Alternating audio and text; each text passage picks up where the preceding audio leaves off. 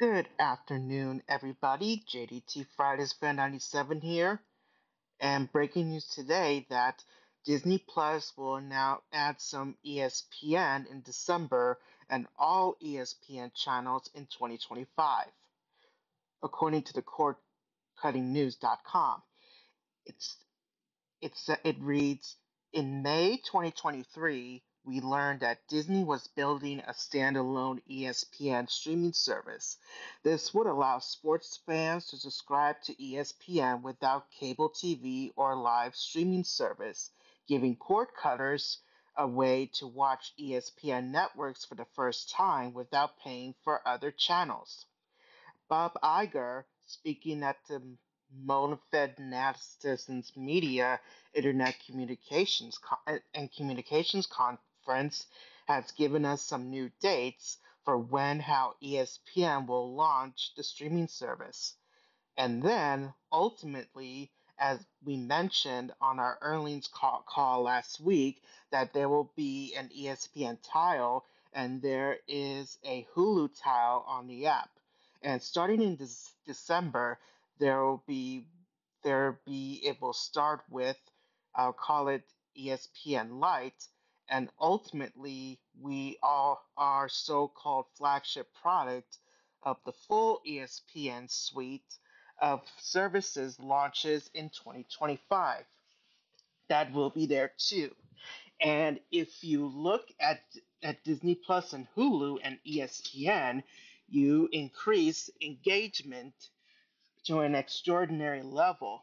This is that is probably in terms of all the things we have to do to turn it into a profitable business. It's the first and biggest step. Details are still thin about the service, but here's what we know.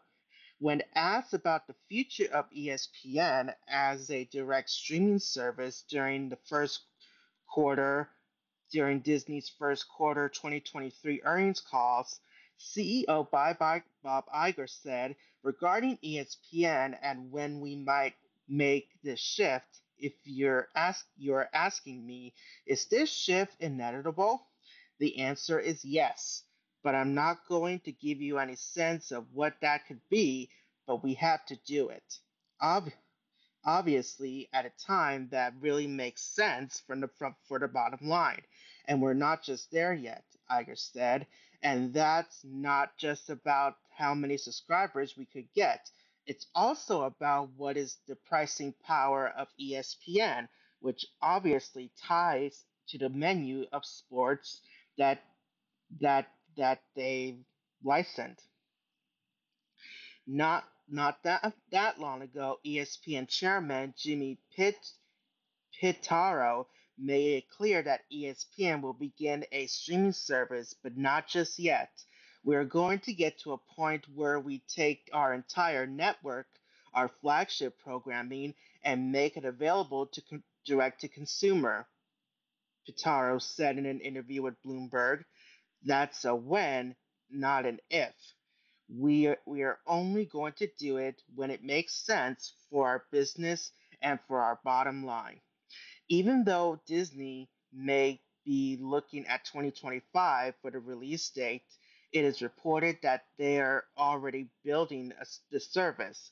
The project is called Flagship, as is part of Disney's plan to be ready for the day cable TV comes to an end. Sadly, pricing and other details are still unknown at this time.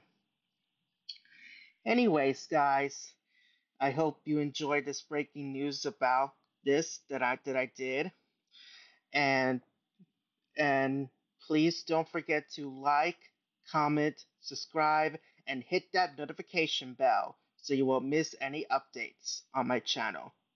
So yeah, thanks for watching.